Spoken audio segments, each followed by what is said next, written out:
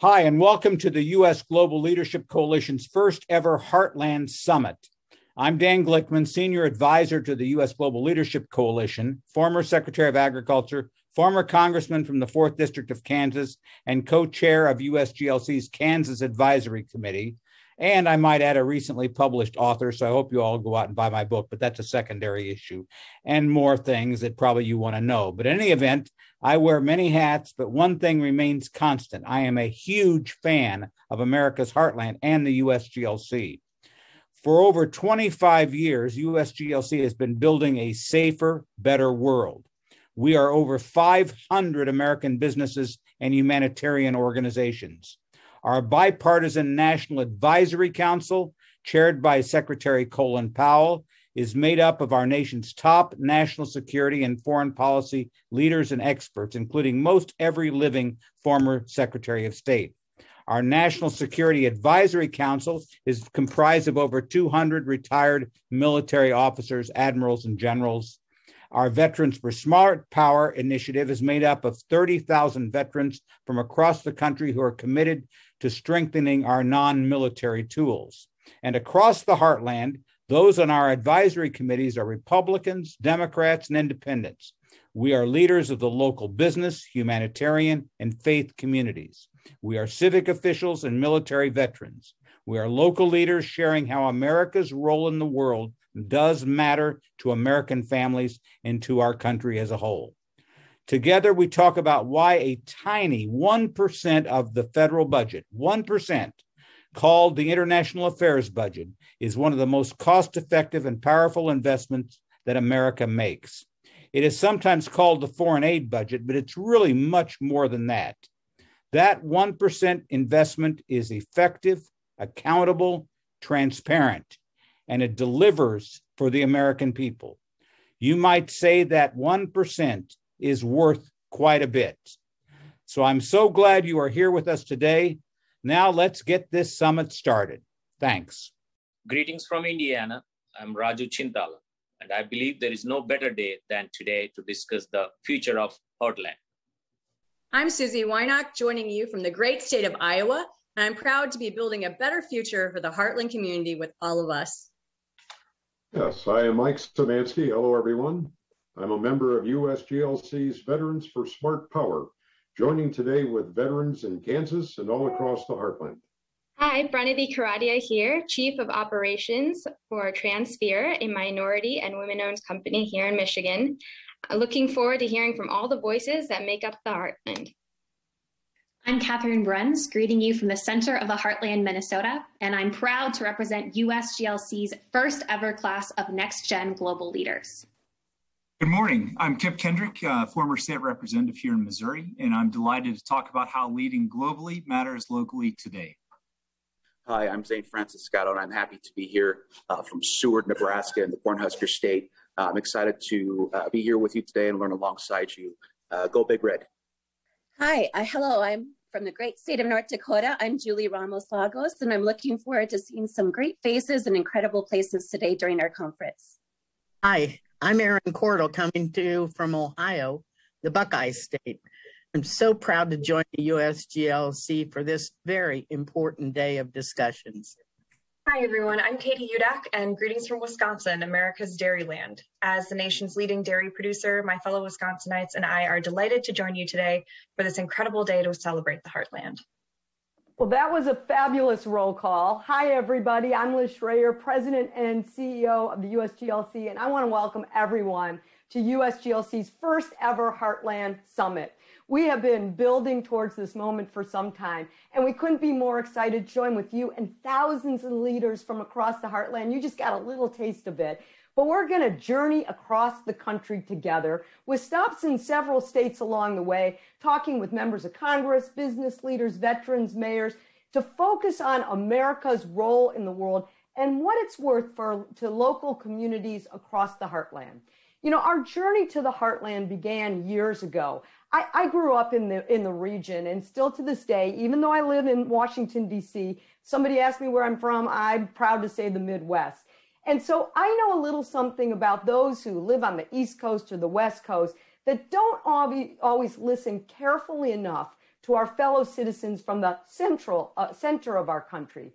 So that's why a few years back, we started this initiative to focus on America's heartland, to listen and engage in a conversation about America's role in the world and why it matters locally.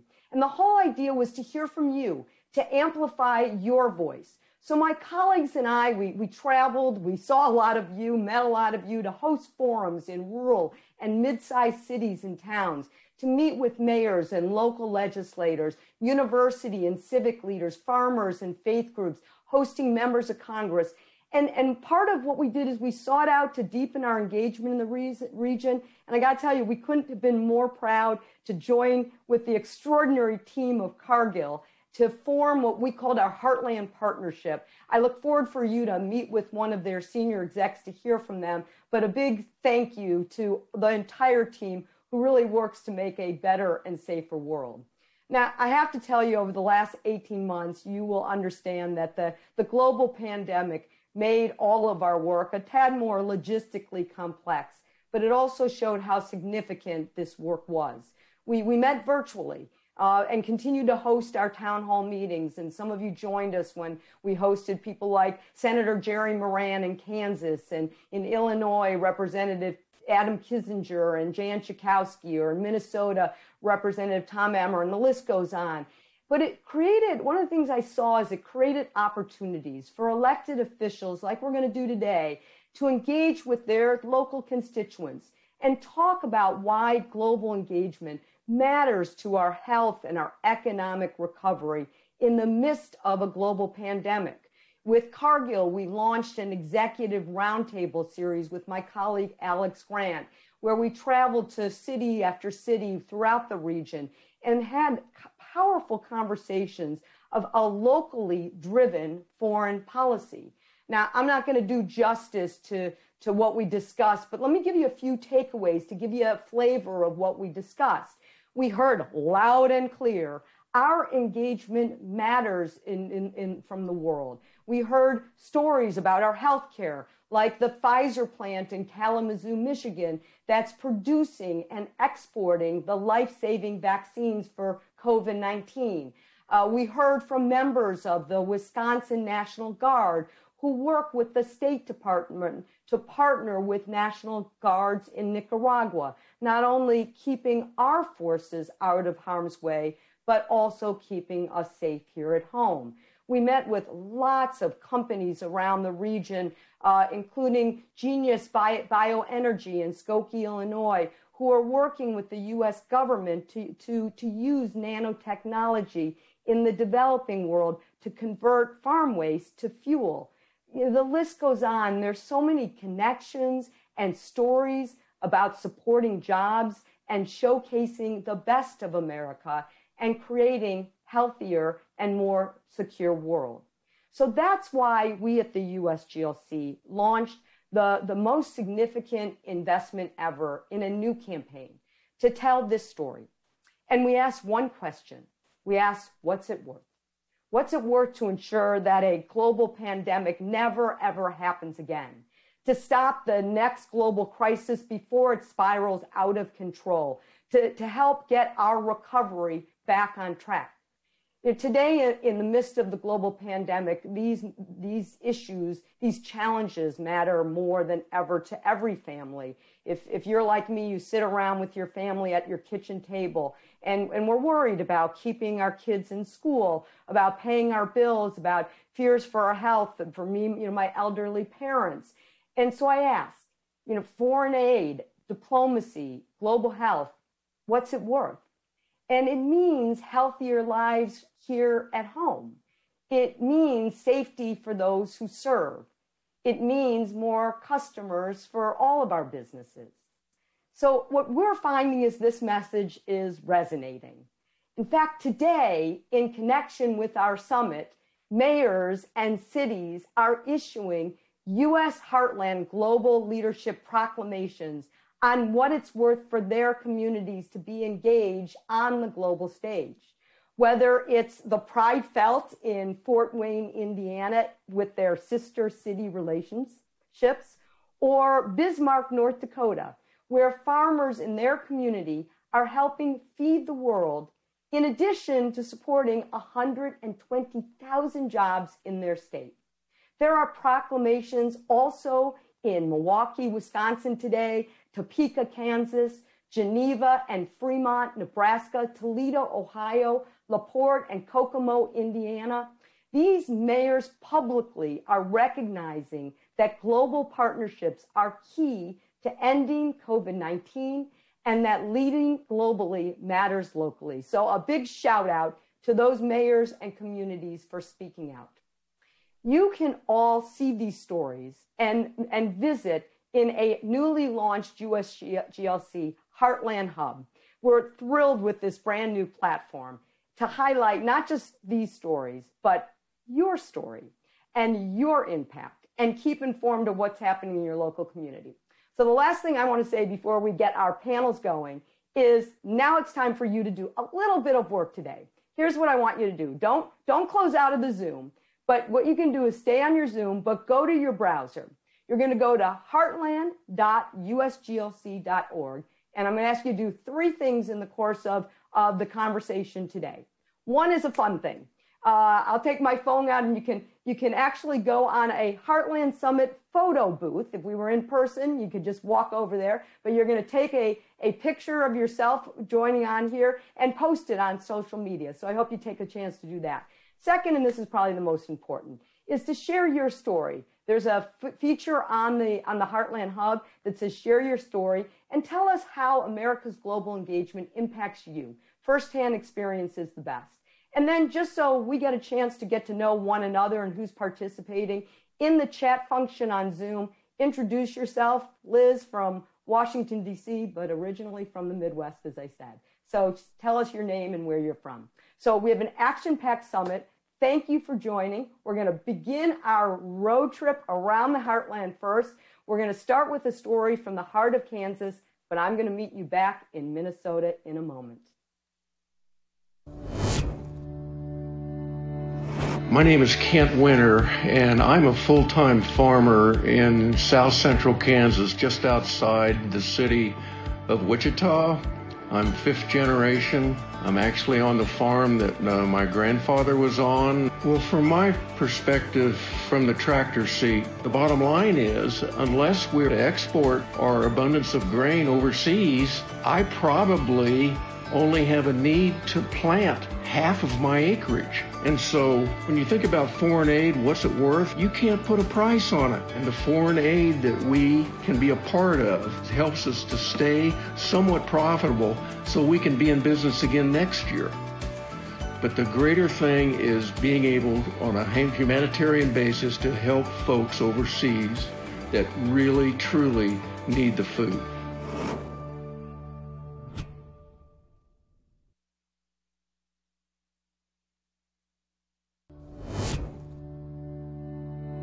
My name is Bebe Doon. I am the Executive Director of the American Area Chamber of Commerce.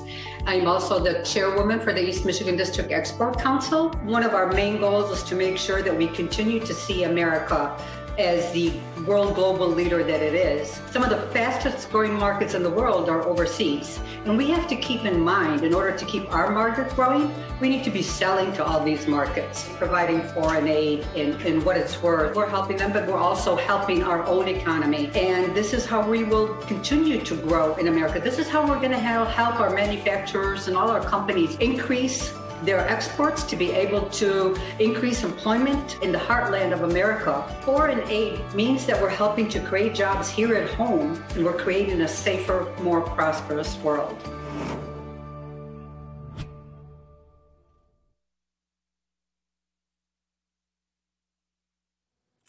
Hi, I'm U.S. Senator Tina Smith, and it is great to join you at this inaugural Heartland Summit. This topic is just so important. You and I know that our nation's foreign assistance programs in healthcare, agricultural development, and political stability all help build resilient, prosperous, and peaceful partners across the world. These targeted investments strengthen our national security, develop markets for U.S. products and services, and create new opportunities for trade. As a member of the Senate Agriculture Committee, I've seen firsthand how foreign assistance has created new markets for Minnesota ag producers. Minnesota exported over $20 billion of ag and economic goods last year alone, all while supporting thousands of jobs with great Minnesota companies like Cargill and Land O'Lakes. So, as Congress works to pass the FY22 budget, I'll continue to support strong foreign assistance. Thank you for your advocacy for investment in U.S. foreign assistance and engagement with the world. And I look forward to continuing to work with you in Washington.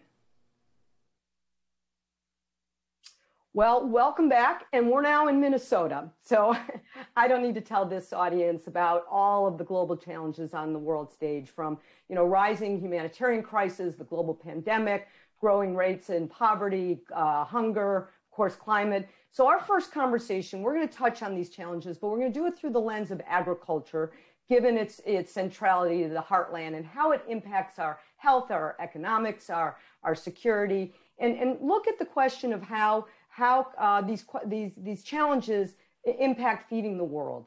And fortunately, we have an expert panel to help guide us. So let me introduce them and jump right into them. With us today is a wonderful friend of ours, Representative Dean Phillips. He represents Minnesota's 3rd Congressional District, an impressive member of the House Foreign Affairs Committee, and a wonderful friend of USGLC. Also with us is John Nash, the Corporate Senior Vice President and Protein Salt Leader from Cargill. I already mentioned Cargill is the chair of our Heartland Partnership, so welcome John as well.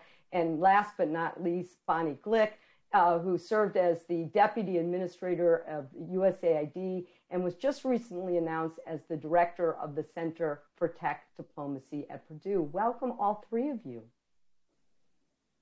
So, Congressman, I'm going to start with you. And our first round of questions is I'm going to take on a different challenge and ask each of you. And Congressman, I'm going to start about with the intersection of climate and agriculture. It is not lost on any of us that there are higher temperatures worldwide and worsening droughts that are directly impacting the ag sector. And I believe you and I have talked about the disproportional impact climate is having on some of the most vulnerable globally, particularly in the developing world. So could you kick this conversation off on how you see the connection between the global climate debate and its impact on local Minnesota, but the heartland at large, agricultural issues, how concerned you are about the extreme weather on agricultural production and exports, and how Congress is handling and addressing what a lot of us call the global resilience agenda. Mm-hmm. Congressman Phillips, welcome. Thank you, Liz. Let me start by answering your question. Am I concerned? Yes, gravely. Is Congress doing enough? Not at all. And I'll speak to that in just a moment. But first, greetings to all of you, to Liz, to USGLC, to my co-panelists, Bonnie and John. And a thank you to Cargill, of course, based in my district, for your support of this initiative. Grateful to see all of you. I think it's fair to say, too, when I think about USGLC and I think about leadership, U.S. global leadership, it can't just come from muscle. It's got to come from hustle. We've got to use soft diplomacy. We've got to feed those in need. We've got to vaccinate those who right now cannot, and regain our mantle of leadership by doing the most humane of initiatives. And that, I believe, begins with feeding people. To your question, Liz, about the heartland and farmers, I hear increasingly from farmers in Minnesota and around the country about their concerns about climate change and extreme weather events. They're the proverbial canaries in the coal mine, for goodness sakes. It's not a political issue. It's fact. It's reality. It also adds a lot of uncertainty to their lives and their professions for obvious reasons, especially in a era of tariff issues and supply chain issues and global demand patterns that have changed considerably because of COVID. So, they know what we have to do, but we have to collectively in Congress and at the state level develop the right policies and ensure they're well supported. We cannot expect farmers or agriculture around the world to do the things necessary that we believe is necessary to at least try to mitigate climate change, or at least become more resilient. I do believe that takes a public effort, a collective effort, and I believe it has to start in the heartland. There's no question whatsoever. I support things like carbon fee and dividend, for example, grid resilience, a number of initiatives that have some support in Congress, but not nearly enough. And I ask that all of you, to the extent that you can, help advocate for that, because we need to push many others on board. And I also, if those, I'm sure most of you have, but if you haven't seen the documentary Kiss the Ground on regenerative agriculture, it is transformative. And for those in Congress, which is most with short attention spans, such ways to convey the reality and how we can do something about it is integral. And again, that starts with many of us, all of you on this call. And with that, I express gratitude and hope that we can explore these intersections and stop talking and start acting. Well, thank you. And you're certainly one of the leads on the acting portion of it, so thank you. John, we could talk about climate, but I want to turn to another challenge, and that's, of course, the global pandemic and the impact it's been having on food insecurity here in the U.S. and overseas. I saw a recent study in the UN that found a record 155 million people facing acute hunger just last year, another 41 million on the brink of starvation now already this year. Cargill's played a key role in combating hunger, both here and overseas. And I want you to talk about, when it comes to combating food insecurity, why Cargill, a company like Cargill, is invested in feeding the world, and why promoting food security global matters to farmers, to a company like Cargill. If you could address that. Yeah, sure. Thank you, Liz. I appreciate the opportunity to be here. And you're right, that statistic is incredibly sad. And I believe, and we believe at Cargill, that we absolutely have a responsibility to keep the food system working. Our role as Cargill in moving food from where it's grown to where it's needed has never been more important, and has to happen even in the middle of a pandemic. And so we've done a lot to support farmers and promote food security. The first thing and the most important thing, actually, is starting with protecting our people. Certainly feeding the world and creating markets for farmers and ranchers is not possible if we don't first take care of the health and well-being of our people on the front line of the food system. And so that has to be our top priority, and it is our top priority. In addition to that, we've been supporting communities around the world. We contributed over $110 million over the last year to help with health and safety of neighbors around the world. We've contributed resources, food, employee volunteer hours, something I'm really proud of, to organizations like food banks and clinics as a way to support the communities in which we operate. So doing a lot there. Also proud of the fact that we provided a lot of support for doctors and nurses on the front lines who needed safety equipment, medical tools.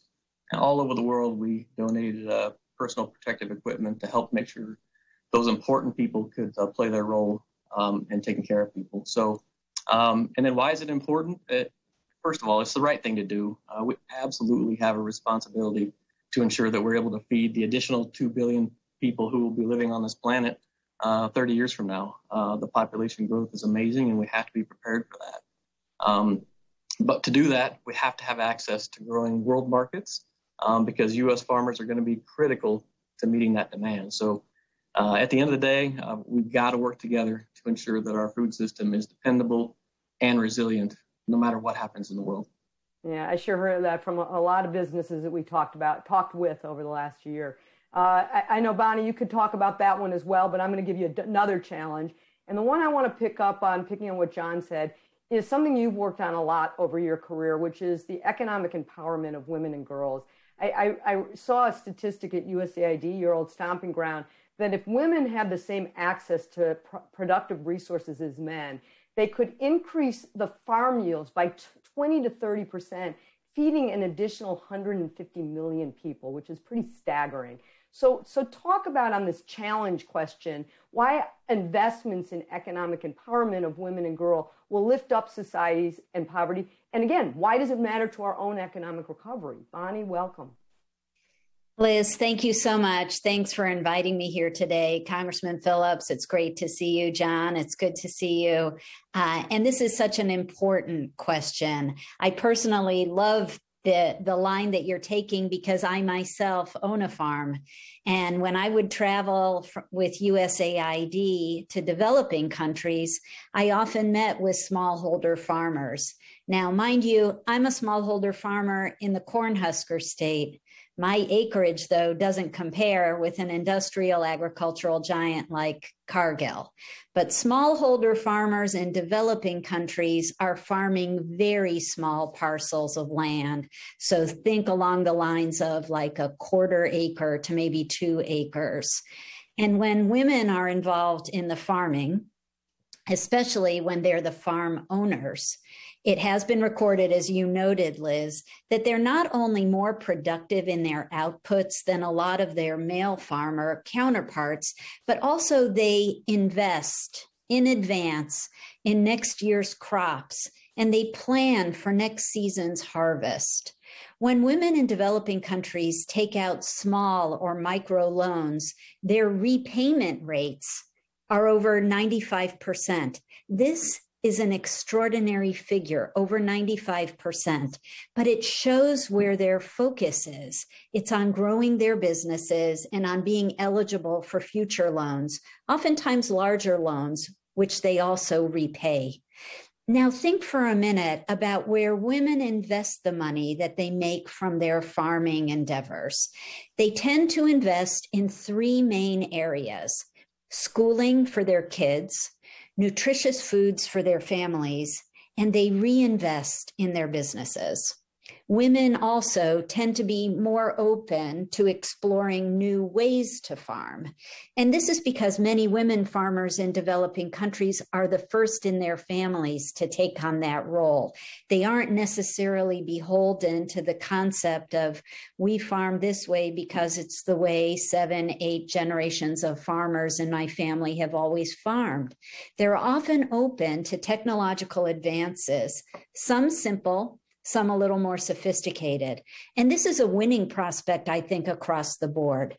So this is just one reason why it makes sense to invest in the economic empowerment of women and girls around the world. But what does it do for us here at home? Think about what's being farmed. And think about, say, farms in West Africa, maybe in Côte d'Ivoire, the Ivory Coast. This is where a very large percentage of cocoa comes from. Now, I don't know about all of you, but I love chocolate ice cream. And imagine increasing cocoa yields by, like you said, 20 to 30%. That means 1 or 2 things for us: either more chocolate ice cream here or less expensive chocolate ice cream, or both. So I'm going to call that a win. When we work with an Ivorian woman farmer with her cocoa crops through financing, through the development of new and more resilient seeds, or even through softer skills development like mentoring, this makes an important contribution to the overall role that women play in what you called global economies that have local impacts, both for them and for us. That's awesome. That's awesome. Before I leave this part of the conversation, Cargill, John, I know, has a number of programs on women economic empowerment through agricultural initiatives.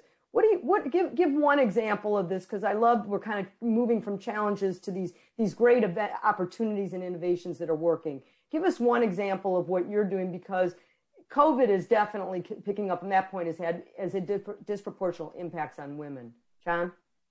Yeah, absolutely right. And this is something we've got to be better at. There's no doubt that helping end extreme poverty can't happen unless we break down barriers holding girls and women back. It just can't happen. So we've got a bunch of things we're doing around the world. One thing I'm really proud of is an initiative called Hatching Hope.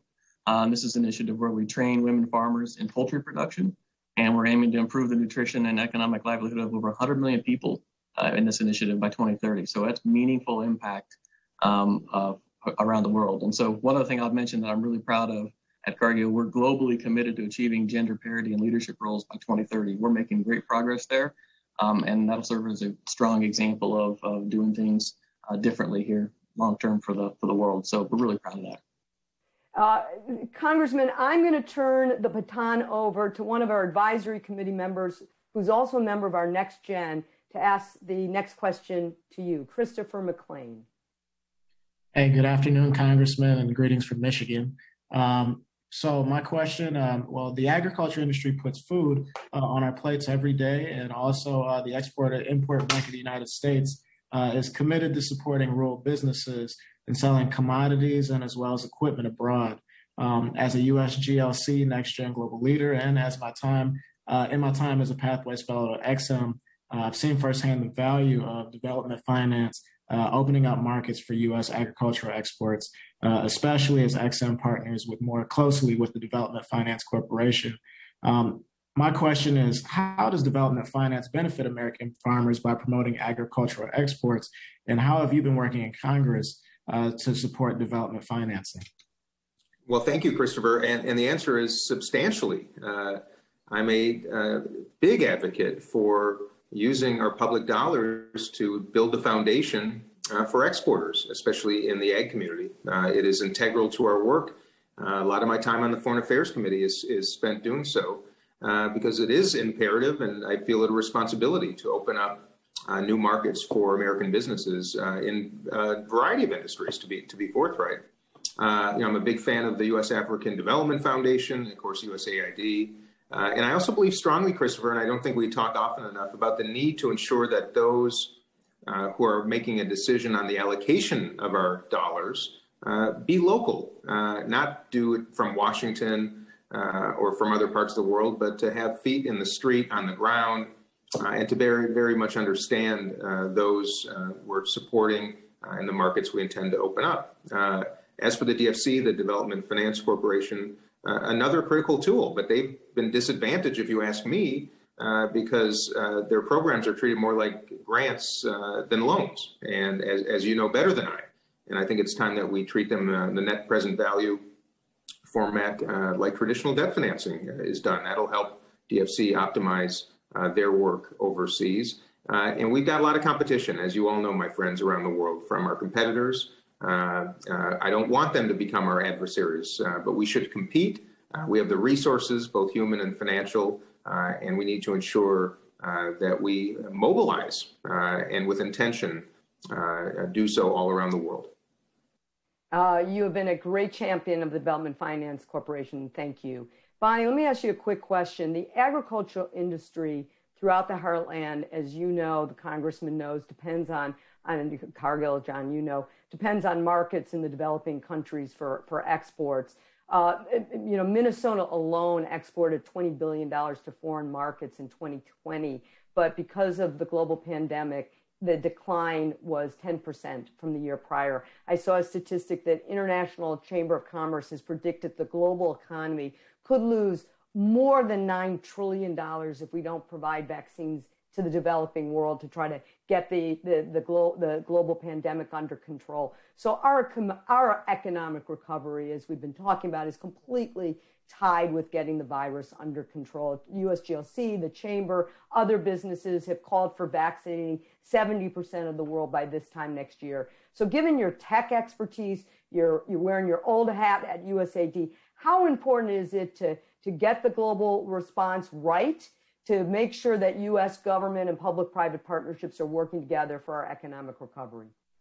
Liz, we all know we have no choice but to be successful in vaccine distributions around the world. I've heard you say it so many times. What's it worth to us?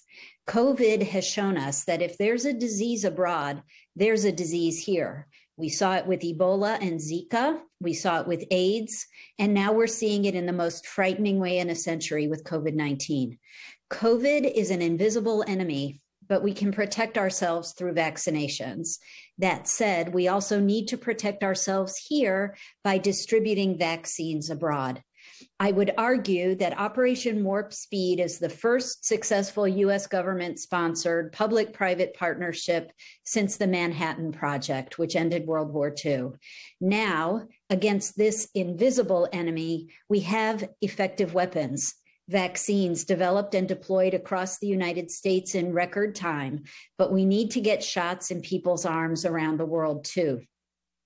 Thanks to the generosity of U.S. taxpayers, we committed the largest U.S. contribution in history to Gavi, the Vaccine Alliance. We committed $1.6 billion as a nation. This was before COVID was raging all over the world. And in the advent of COVID, we committed even more in order to distribute vaccines to people all over the world, in poor countries, as well as in middle income and wealthy countries that weren't producing vaccines themselves. We're working with international partners to distribute the life-saving and life-protecting U.S. vaccines. And we've seen that vaccines developed here by great companies like Pfizer in Michigan, like Moderna and Johnson & Johnson, are effective. We're also seeing that vaccines developed in other countries are not effective. And we're seeing that in countries all over the world, they want the American vaccines. We need to redouble our efforts to get those vaccines to them. Our vaccine development and subsequent rollout demonstrated the very best of American ingenuity, technology, innovation, and global generosity. Thank you. Let me ask each of you one last question in our few minutes remaining. So short answers to a tough question. Over the past few years, as I mentioned at the start, USGLC has literally had hundreds of conversations in Minnesota and throughout the heartland. We've heard from Democrats, Republicans, independents, businesses, nonprofits, that America's development and diplomacy programs really matter into our economic and health and security interests and reflect our values in our country. And as, picking up on Bonnie, what you just said, COVID-19 has exacerbated many of the gains that we have made throughout the world, particularly in tackling global hunger. But you're all Midwesterners, and I know you're optimistic at heart. So I'd love to hear what gives you hope that we're going to meet this moment and rise to the challenges of feeding the world, hopefully nutritiously, because it's the right thing to do and the smart thing to do. So I'm going to ask each of you to just share, a 1 minute of what gives you hope. And Bonnie, maybe we'll kick off with you, John, and then Congressman give you the last word. Bonnie. Great. Liz, it's a wonderful way to end. Like I said, America is the most generous country in the history of the world, and the American people are the most generous people in the history of the world. This is who we are. It's in our DNA. We reach out our hands to the strangers. We live by the mantra at the base of the Statue of Liberty, as voiced by an immigrant to the United States, Emma Lazarus. Give me your tired, your poor. This is who America is. So that gives me hope.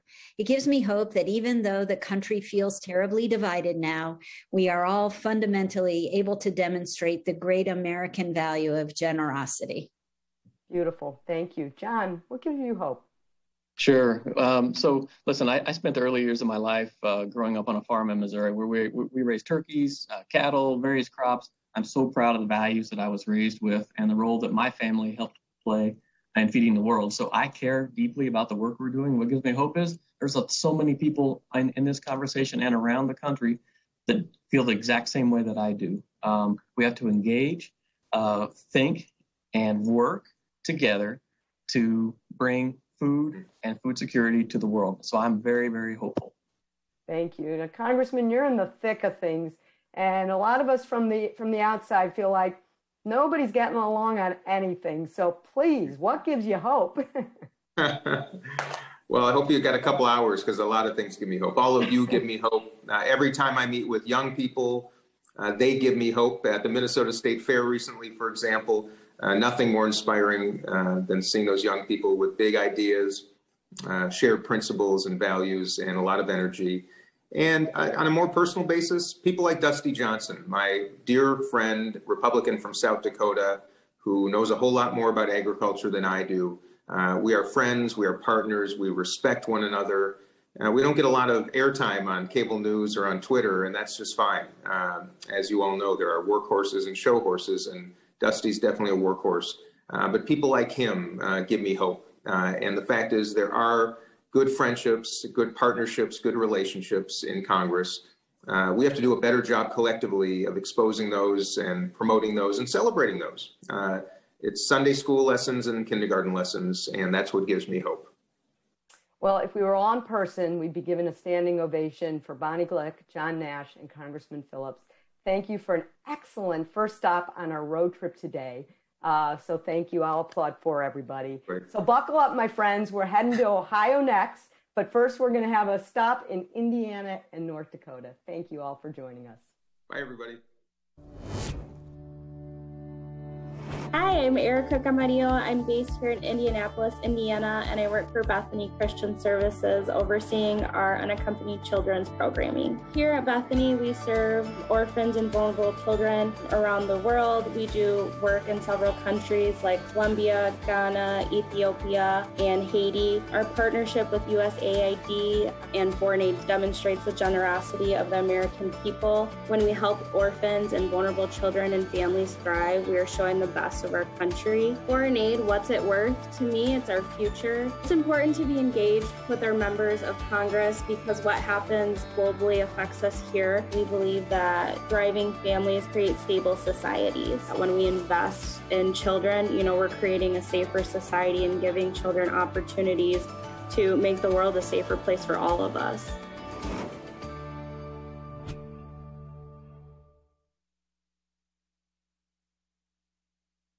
Greetings to the Heartland Summit of the U.S. Global Leadership Coalition. As always, it's a great honor for me to be speaking with you today and to recognize the crucial work that you all do. Some of North Dakota's most valuable exports, of course, are our work ethic, our leadership, and, of course, the common sense of the great people of our state.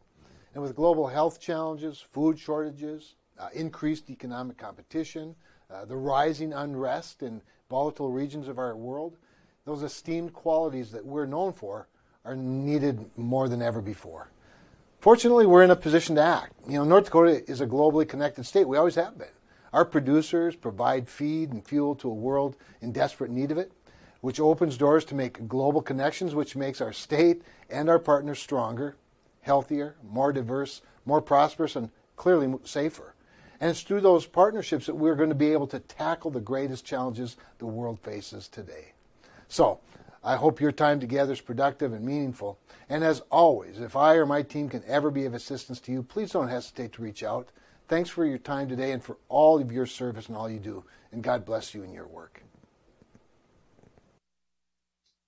Well, welcome. You've made it to Ohio for the next leg of our road trip across the Heartland. I'm Alex Grant, the director of USGLC's Heartland Initiative.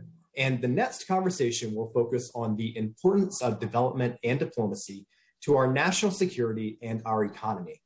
Now, as we continue to see the impacts of COVID-19, truly a national security and economic threat that knows no borders, we know that our global engagement has a direct impact here at home. We've seen COVID-19 worsen many global challenges across the past 18 months. More than 155 million people are suffering from acute hunger due to conflict and instability, an increase in violent extremism, with violence in Africa increasing by 43% in 2020, rising authoritarianism worldwide, with elections postponed or canceled in at least 78 countries or territories. And there are many other interconnected problems of climate, health, food, and water security, some of the most pressing challenges in global development that, if not managed, have national security consequences. So it's now more important than ever to invest in development to offset these negative trends. And we know it pays off because experts say that for every $1 the United States spends to prevent conflict, we save $16 in response cost. So I'm so excited to speak to today's panel about how investment overseas impacts our communities here at home. And joining me today on screen are General Dennis McCarthy and C.D. Glenn, Global Head of Philanthropy and Vice President of the PepsiCo Foundation, with the title made to twist my tongue. Welcome to you both. General McCarthy, I'm going to start off with you because there is a topic that had come up time and time again throughout our conversations across the Heartland this year, and that's competition with the Chinese government. As many know, China has ramped up its economic engagement in Latin America and Africa, spending approximately $575 billion in infrastructure since 2013, now surpassing the United States as Brazil's top trading partner. General, how does global engagement better equip the U.S. to compete economically with China and to safeguard our national security? General McCarthy. Well, let me give you personal example. The very first time I went to the Horn of Africa, I was absolutely flabbergasted to find how much activity was going on in that, rather remote and underdeveloped part of the world, how much activity was going on with the Chinese. They were actively developing, they were involved in oil production, all kinds of things. And it's just one of many, many places that they are shaping the world for themselves. The military thinks of operations or campaigns in phases. And the very first phase, we've given the name Phase 0. And Phase 0 is when you try to set the conditions for success later if you have to go further in the campaign. And that's exactly, in my opinion, what China is doing. They're out hustling on their concept of Phase 0. And it's critically important that we do the same thing. The military certainly got a role in Phase 0, but it doesn't have exclusive responsibility. The rest of government and industry have to be involved as well if we're going to set the conditions for success down the road. Absolutely. And CD, as the general just mentioned, Phase 0, this investment in Africa. With your extensive experience, including your former role as president and CEO of the U.S. African Development Foundation, you know the value of U.S. development and diplomacy abroad in Africa. You also know the boundless potential of the region. So what are the opportunities to invest and contribute to economic growth on the African continent? What kinds of investment is PepsiCo making in the continent as well? Great question. Thank you. And thanks for being here. During my time as president and CEO of the U.S. African Development Foundation, we invested in African lives and livelihoods by addressing some of Africa's biggest challenges and turning them into opportunities. Challenges around food security and linking with Feed the Future, insignificant energy access and linking to programs like Power Africa, and unemployment, particularly amongst women and youth, in programs aligned with Young African Leaders Initiative. So the value was direct in relation to our global security, our global peace and security efforts, but they also link to global development. But tangentially, those early stage investments really played a role in USADF being in the startup business, really helping African enterprise and entrepreneurs in a startup role. And now at Pepsi and the PepsiCo Foundation, it's really leading to trade and investment. And so PepsiCo's investment as the largest food and beverage company in the country and one of the largest in the world, our brands and our beverages and are consumed by nearly 1 billion people each day. And our reach is global, but we remain committed to a multi-local approach, believing that it's our duty as a company to contribute to the prosperity of the communities where we operate by contributing to GDP, by creating jobs for the local populations, by contracting and sourcing with local suppliers, and connecting and engaging with local community stakeholders. So our investments in Africa and in African enterprise are on the scale-up efforts. And this is where we've had a presence for instance, in South Africa for more than 20 years. But just 2 years ago, we had the largest acquisition in Africa where we purchased Pioneer Foods, which at the time was the largest food company in Africa, based in South Africa. And with this purchase, we're demonstrating and furthering our investments and commitment to Africa as a destination for trade and investment. And we also, linked to that acquisition, launched a $35 million development fund to assist emerging farmers and to support education by enabling initiatives that provide training and upskilling, enhancing a skills pipeline, and to incubate technological support for small businesses. So the challenges are broad, but they do lead to opportunities, and PepsiCo is committed to the continent and investing in Africa with a trade and investment focus, as well as the broader development agenda. Fantastic. That private industry is so critical to the development projects and the public-private partnership that we're going to talk about in a couple of minutes here. It's just so important. But before we get to that, I want to bring onto the screen John Hugo. John is one of our advisory committee members and is also the CEO of Rotary International. John, I know you have a question. Go right ahead. Well, thank you so much, Alex. General CD, thank you very much for your thoughtful comments so far. you talked, CD, about the sort of global development and just sort of beyond dealing with the pandemic. And we've seen over the last 30 years, significant progress in human development areas of education, health, income growth, et cetera. And I think one of the challenges we're seeing now with the pandemic is these sort of second order impacts that are sort of threatening to turn back this 30 years of incredible development that we've seen. And so from your perspective, is this sort of a temporary phenomena, or do you see this danger of rollback continuing? What do we do about it? What are some of the mitigating factors we can take into account, and some of the steps we can take to ensure that some of these fantastic developments we've had over the last 30 years are not rolled back as a result of COVID and the pandemic?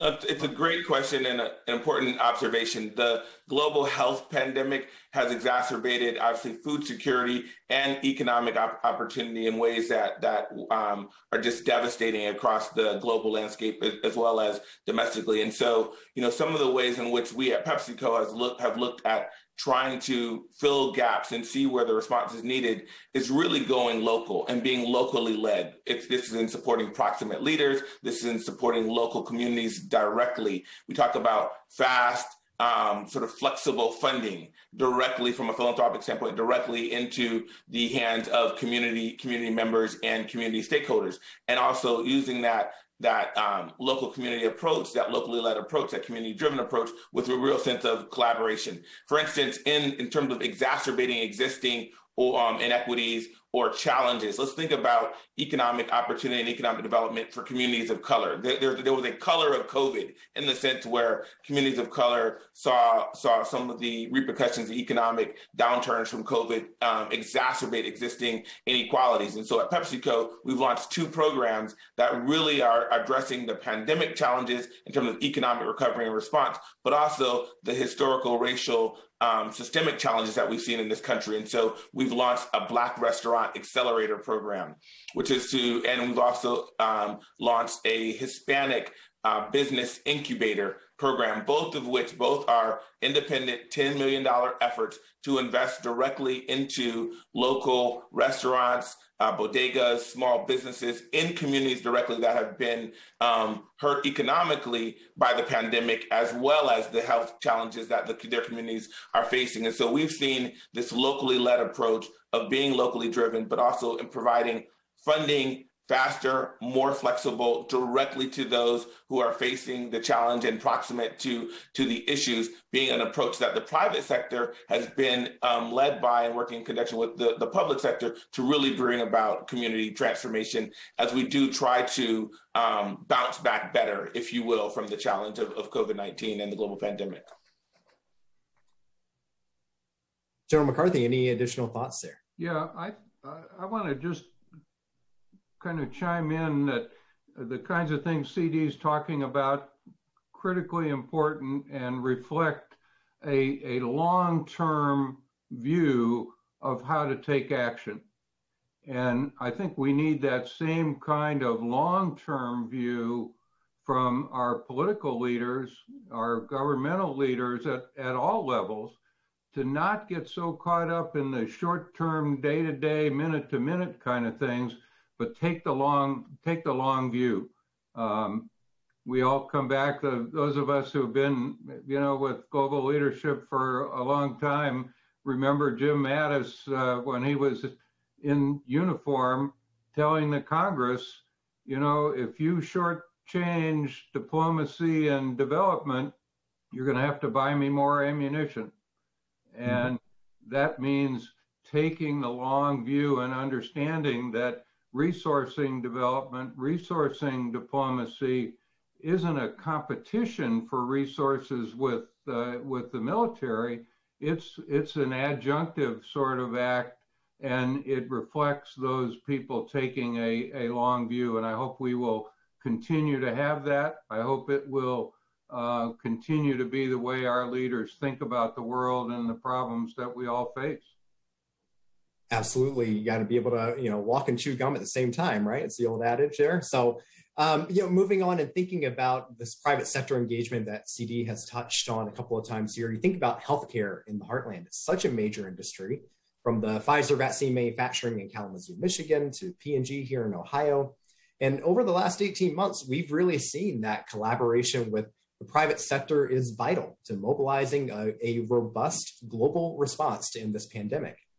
CD, where do you see the opportunities for greater collaboration between the public and private sector to fill the gaps, as well as to address the barriers that I know you know well to vaccinating the world, helping our economy recover, and ending the pandemic? Thanks for the question. Great question. And before going into that response, let me just say that this conversation around the Heartland is really near and dear to PepsiCo. We are at our core an agricultural company, and so we've invested in not only what is being farmed in the Heartland, but how things are being farmed, and taking this regenerative agriculture approach and restoring natural ecosystems is really critical. And so I just couldn't start talking in the Heartland Forum without sort of saying PepsiCo is an ag company, and we keep farmers and farming communities. That's where I want to pivot to, farming communities at the center of all that we do. Looking at this from a community-led approach, that's where I think we see the greatest opportunity. I think the general said it great, not only for the near term, but for the long term, but putting communities front and center. We talk about PepsiCo being a global multinational, but we're multi-local. You know, everywhere that we operate as a local entity. And so that's really important. But building on what we do, and with consumers of our products, customers who buy our products, a real focus on communities from which we source our ingredients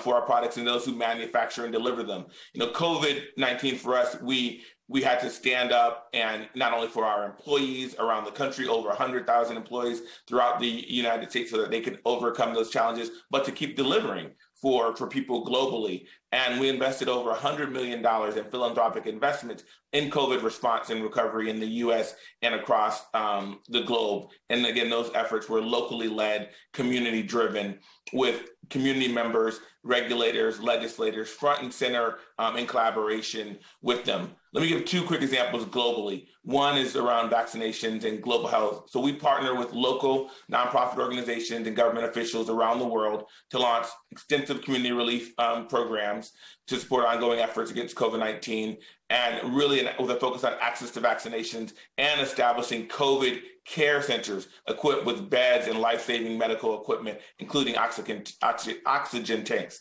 So in India, the PepsiCo Foundation partnered with a local nonprofit, Sustainable Environment and Ecological Development Society, which is a leading nonprofit organization there, to launch these extensive community relief efforts to support the government of India's ongoing efforts against COVID-19 across 5 states. We provided over 100,000 vaccine doses to communities administered through local health systems, set up 5 COVID care centers, and donated over 100 oxygen concentrators provided to the government. And a very similar effort in Thailand with a great American NGO, CARE, where we help with feeding programs for over 100,000 Thai citizens, providing local health insurance for Thai farmers and providing regional hospitals with critical medical resources. So we just see this locally led approach as an opportunity for government, for business, for society to come together, not only for the short term, but for the long term. Absolutely. So in our last couple of minutes here, I have a question for you all that Liz kind of laid out at the beginning, because we have this new campaign that we've launched of global health, diplomacy, foreign aid, what's it worth? So I want to ask each of you, what's it worth? CD, for me, you hit the nail on the head as a kid who grew up in a farming community key. So I want to go to General McCarthy first. What is it worth to you for these global investments? As people have said before, development is a lot less expensive than war. And if we make investments both in terms of time and effort and an approach to the world, the worth is going to be less risk that we have to put men and women at risk in war around the world. We won't ever eliminate that hazard. We won't ever eliminate the risk, but we can certainly reduce it. And that, to me, is worth just about everything. I've got 2 sons who wear the uniform, and keeping them out of harm's way, or any more in harm's way than they are now, that's worth a lot to me.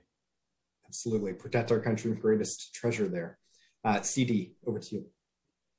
Great. Thanks for the question. I know we're short of time, so let me just be very clear that what it's worth for us. It's everything. It's really not only our social license to operate, it is our license to operate. These communities at home and abroad are not just markets where we source and sell products. They're places where we and our employees and their families live and work and raise their children. So, speaking to a Heartland audience, we bet the farm on it. We bet the farm on this approach of being a positive company. We talk about being PepsiCo positive, where we have an emphasis around profitability, yes, being a great American company that's going to be long lasting to the future, but also on people and the planet. So for us, it's everything. And that's why we care about these issues and why we're so grateful to be a part of this dialogue today. Well, thank you both so much. Thank you, Joe McCarthy, for you and your family's service to the country. And CD, I know you're from a military family as well, so thank you all for your work. John, thank you for joining us today. And thank you all for joining us in Ohio. But go grab a snack, buckle up. Next stop is Iowa. My name is Bernie Stone, and I'm from Iowa. I'm a retired lieutenant colonel with 20 years of service in the United States Army and served in 5 U.S. embassies as a foreign area officer. One of the great lessons that I learned is the importance of the State Department and the importance of the other elements of national power. It's really easy to send the military to try to fix your problems, but it's much more cost effective and better for everyone if you can figure out a way to do that before you have to send the military. I have lost colleagues and friends in our conflict in the last 20 years, so I'm a very strong advocate for the foreign affairs budget, and that is what foreign aid means to me. It means me or my children not having to deploy to a conflict zone.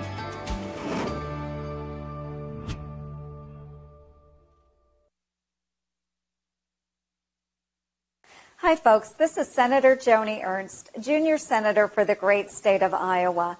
Well, I'm sorry I can't be with you all in person today. I'm honored to share a few words at the U.S. Global Leadership Coalition's inaugural Heartland Summit and to discuss the importance of investments in diplomacy, development, and food security to families in Iowa and across the Heartland. In Iowa, we're proud of the critical leadership position our state has when it comes to agriculture, one that makes the whole planet healthier, more secure, and more prosperous. As many of you know, our agriculture community plays an essential role ensuring folks around the world have access to a reliable food supply chain. Last year, Iowa exported over $12.6 billion worth of goods, supporting over 412,000 local jobs. That's 1 in 5 jobs in Iowa. But it's not just agriculture. Students around the world come to Iowa to learn, as over 11,000 international students study at our state's colleges and universities, contributing over $352 million to our state's economy. Our state has a long history of engagement with the rest of the world, and it's important we continue that history as we grow our economy, advance our national security, and our partnerships around the globe. In the U.S. Senate, I'll continue working to ensure the health, economic, and security interests of families in Iowa and around the country are represented on the world stage. Thank you. Hello, everyone. I'm Michelle Beckering, USGLC's Director of National Engagement. Welcome to Iowa. It's your last stop on today's road trip, and it just so happens to be my favorite state. Now, I'll admit, I'm a little biased because I am a proud Iowan born and raised on a farm in Northwest Iowa. But you have to admit, you can't get more heartland than Iowa. So for our final conversation today, we're going to take this global focus local. We're going to discuss the role of our municipalities and our districts throughout the heartland and the role they have in promoting investments in agriculture and U.S. international affairs. We also want to look at how these programs deliver a meaningful return on investment to residents not only in Iowa, but across the heartland. But before we get to our panel, I am so pleased to welcome a truly great Iowan to kick us off today. Ambassador Terry Branstad has experienced and seen it all. Starting his career as a member in the Iowa House of Representatives, He went on to serve as lieutenant governor and then 2 separate tours as governor of Iowa, making him the longest serving governor in Iowa history, and most recently serving as U.S. ambassador to China. Ambassador Branstad has recently launched the Branstad Churchill Group to provide advice and solutions to those seeking to navigate the challenges and opportunities associated with conducting business between the U.S. and China. So I can't think of anyone better suited to kick off our next discussion. Hello to all of you who have joined us today for this Heartland Summit. My name is Terry Branstad, former governor of Iowa and ambassador to the People's Republic of China. I want to especially thank Liz Schreier, CEO and president of the U.S. Global Leadership Coalition, for hosting this important gathering. So what are important international friendships worth? For me, it's about building bridges that will help Americans succeed here at home. In 1985, this farm boy from Leland, Iowa, had the opportunity to host a small delegation of leaders from China. That small group was led by a man who we all know now as President Xi Jinping. Iowans and other leaders from across the heartland know that they play an important role in America's global engagement. We build friendships that help us feed the world, advance our economic interests, protect our national security, and showcase the best of our American values. Building and maintaining these international relationships has a direct positive impact on our state. That's why I was honored in 2016 to be appointed by President Trump to serve as the ambassador to China and to work with President Xi, whom I met all those many years ago in Iowa. Local leaders across the nation's heartland are doing today what I did 35 years ago, creating lasting partnerships with leaders around the globe. Whatever you do, whether you're a mayor, a state representative, or other local elected official, you have the opportunity to represent your community, your country, and the farmers that are the backbone of our state's economy on the world stage. Your subnational diplomacy is making your communities better and more prosperous places to live. What are international friendships worth? Everything.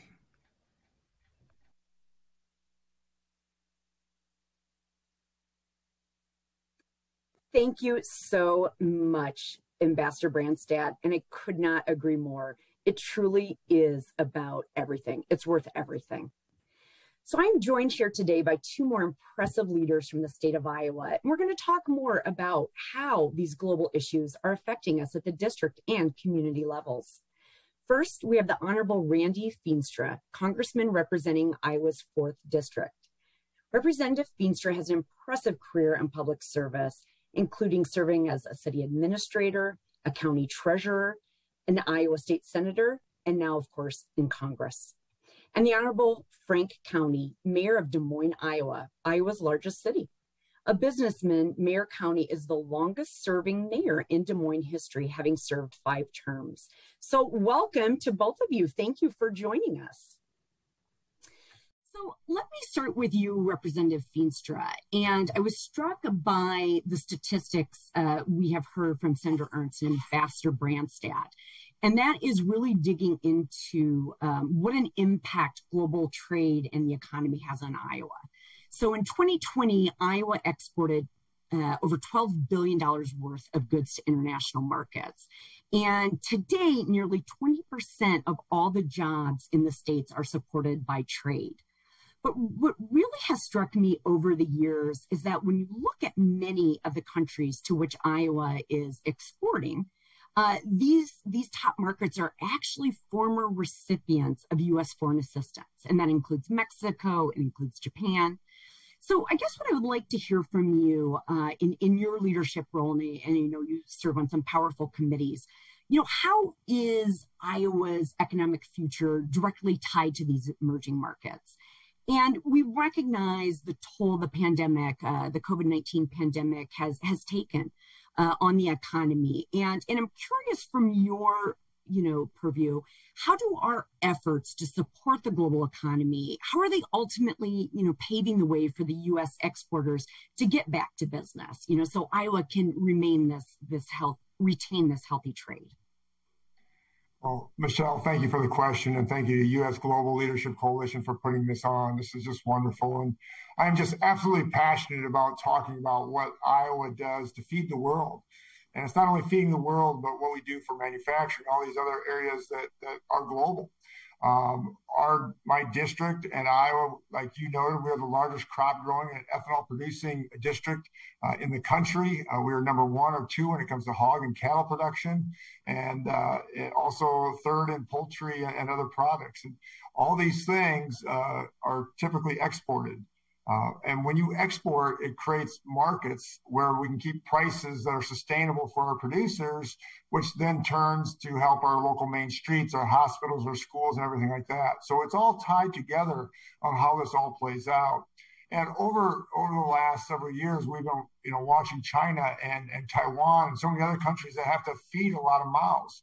And that's where Phase 1 agreement, the USMCA has come in to where they can buy our commodity products, corn, soybeans, cattle, hogs, whatever it might be, because they need it to feed their people. And so it becomes a great partnership with these countries as we can produce it and then also sell it. And then it also helps our economy back in Iowa and helps the world go around with including our hospitals and schools and things like that. So, and then finally, we also saw the effect when our supply chain gets hung up, when COVID is hit, and all of a sudden things slow down, it really creates a significant effect on the commodity markets and then also our producers, because if you stop for 1 second or 1 day buying our products, there's a tremendous backup. And we saw that with COVID.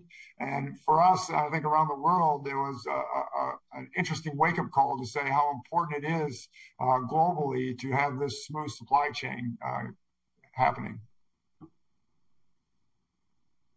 Hey, listening to your remarks, it just strikes me that for you and for your district, in some ways, we can't not focus on this, right? I mean, not only is Iowa and in your district, of course, feeding the world, but to your point, it really is, the foundation of the economy in Northwest Iowa and just how important that is. So let me move to you, Mayor County, and I want to talk a little bit differently now, and I want to talk about sort of the international students.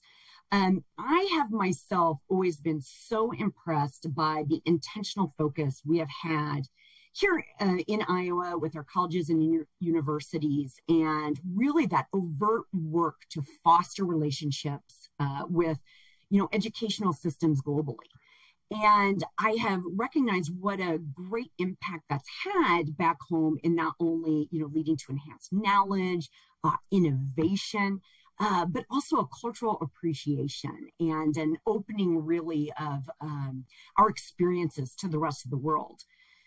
But besides that, it's also crucial to our economy. I was really struck to learn just how many students every year are international in the state of Iowa. And if I look at your alma mater, Iowa State University, the university hosts, upwards of 3,600 international students every year. But of course, due to the pandemic, international student enrollment is really down.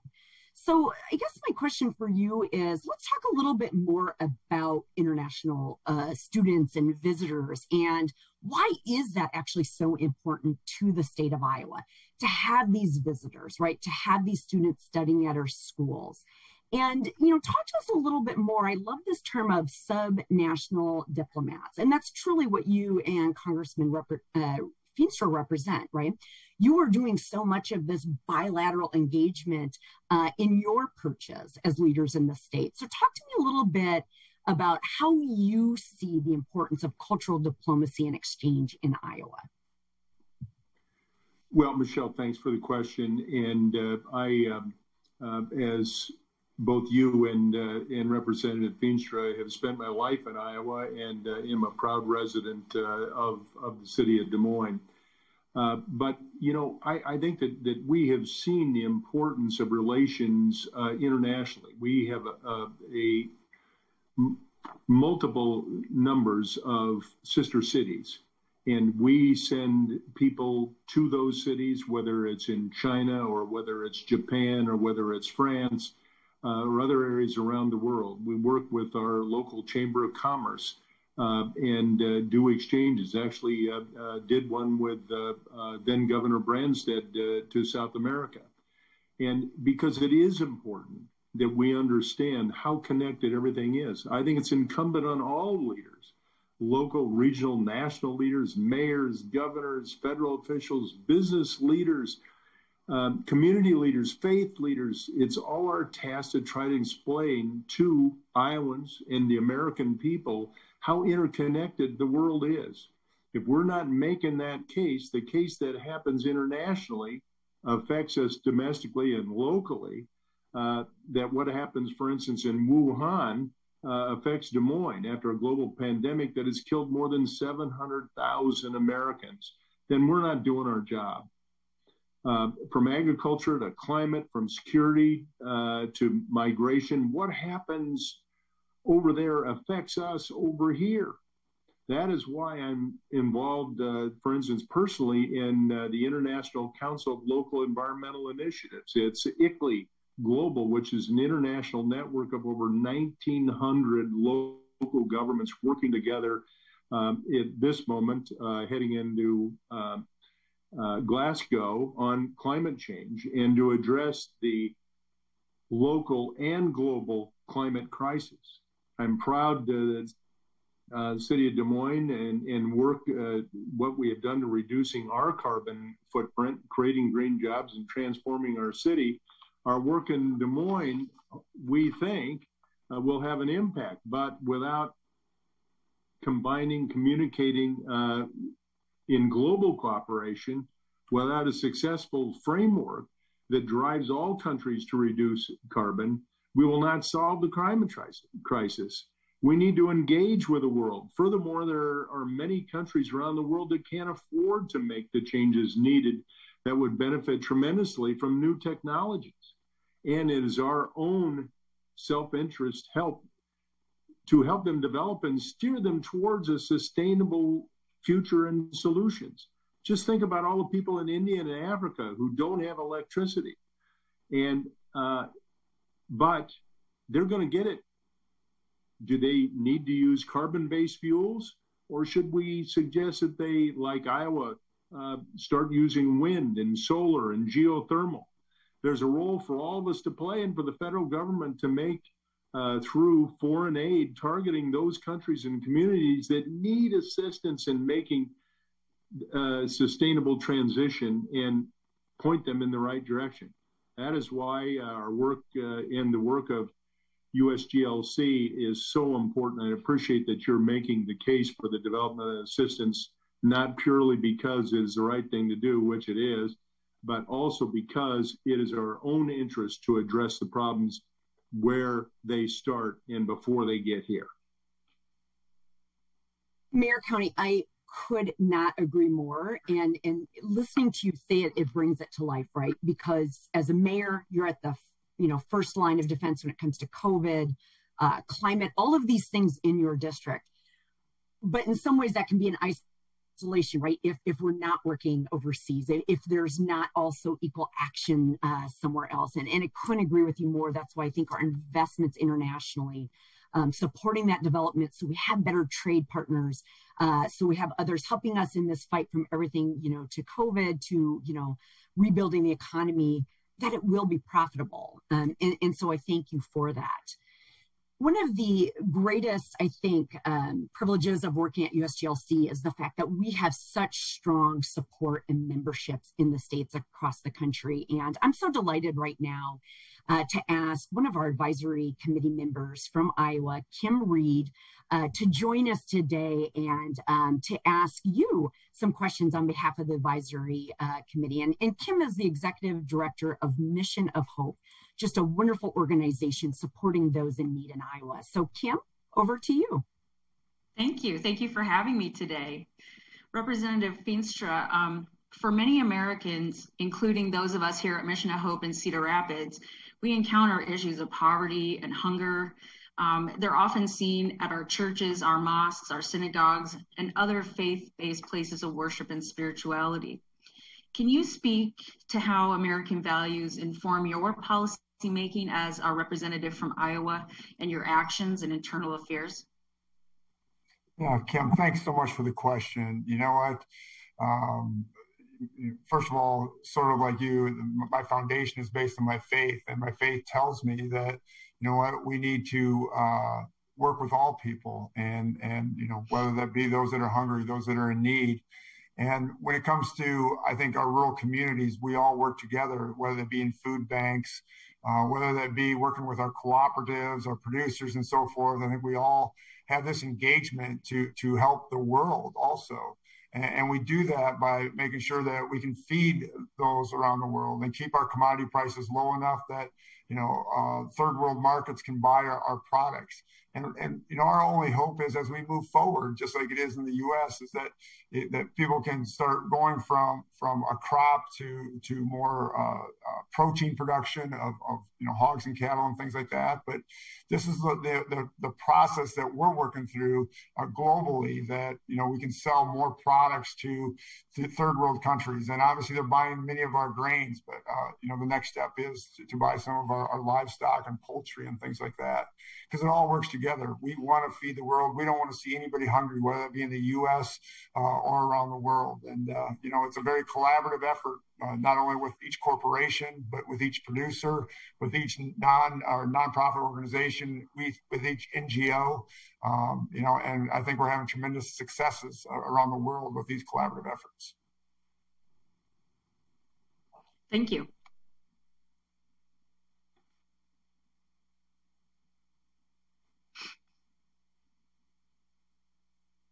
Okay, thank you so much for that, Kim. So let me ask here one final question to both of our panelists, and I want to get sort of your parting remarks here. So to Representative Feenstra and Mayor County, as we're closing out our final panel, and this is our first ever Heartland Summit, I really want to again talk about how it's so important that we're not only having these conversations, you know, at the U.S. Capitol or at City Hall in Des Moines, but also at the dinner table, right, with our friends, with our constituents. And so I want to ask both of you as we close, you know, bearing in mind you both have such unique experiences and you've seen the value of development and diplomacy up close. But how do you succinctly make that case, right, to your constituents, to your families, to your friends? How do you make the case that we can't ignore what happens globally and that it is so important to what happens here at home? So let me start with you, Congressman Feenstra, for your last words.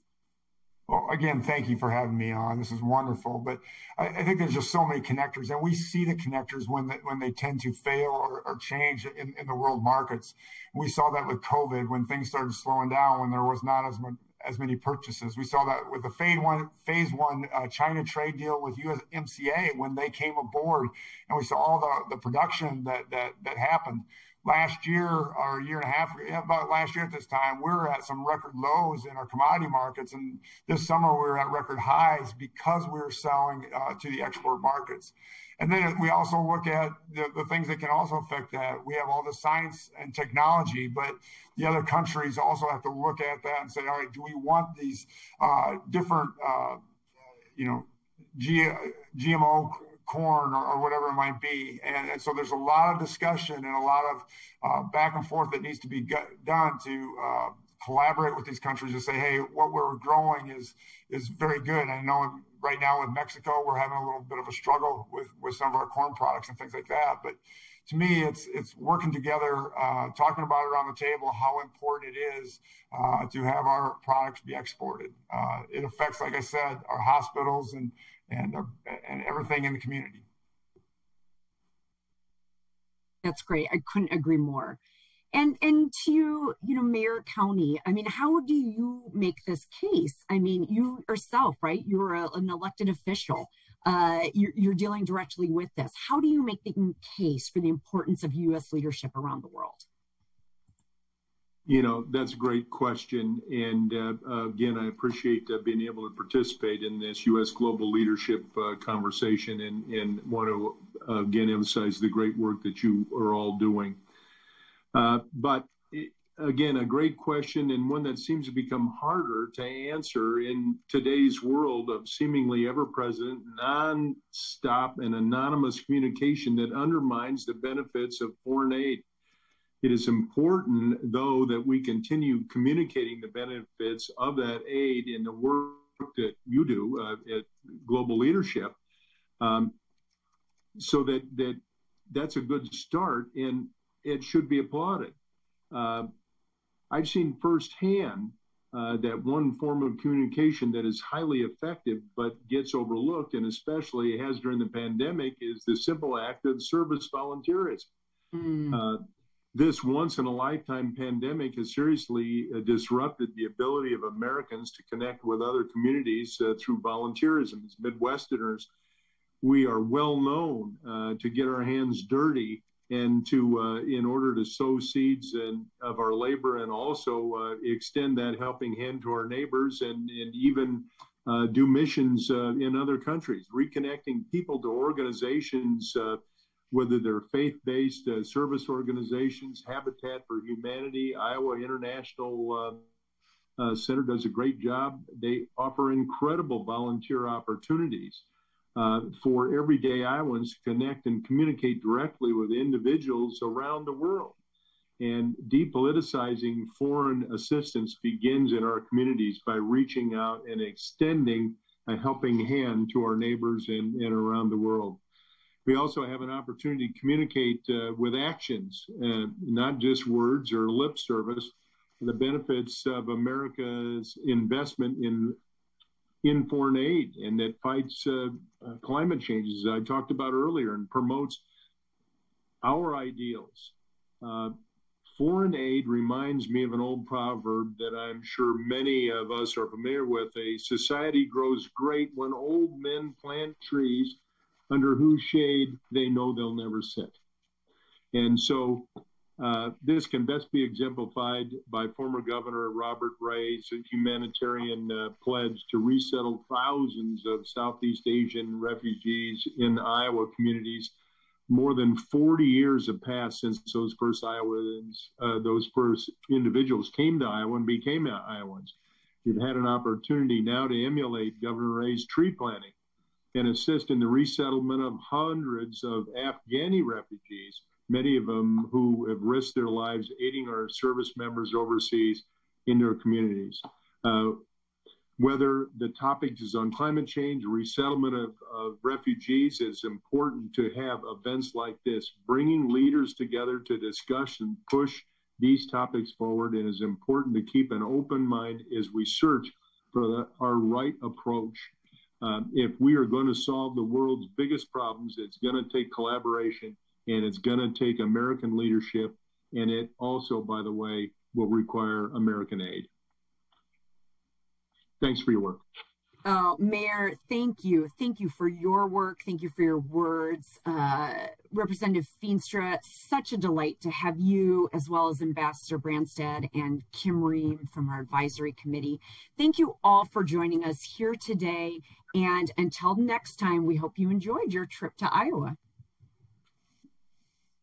Well, thank you. Thank you, Michelle. Thank you, everybody, for joining us on our whirlwind road trip throughout America's heartland. I don't know about you, but I'm feeling more inspired than ever from hearing from Senators Small and Ernst and Kramer, Congressman Phillips and Feenstra, Ambassador Branstad, the mayor, the general, all the business leaders, and of course from all of you. I am watching the Heartland Hub populate with all your stories, and that's exactly why we began this journey, to hear from you. So I'm excited to continue the conversation. So just one more minute, I want you to meet my colleagues who are going to continue the conversation. So Alex, kick it off, of our 4 great colleagues who are going to continue the conversation with our Heartland activists. Alex. Okay. All right, Liz, I'm Alex Grant. I am so proud to be the director of the Heartland Initiative for USGLC. I'm Nizar Jamal, the Midwest Outreach Director here. So great to see so many folks from my states, Minnesota, Michigan, and Wisconsin.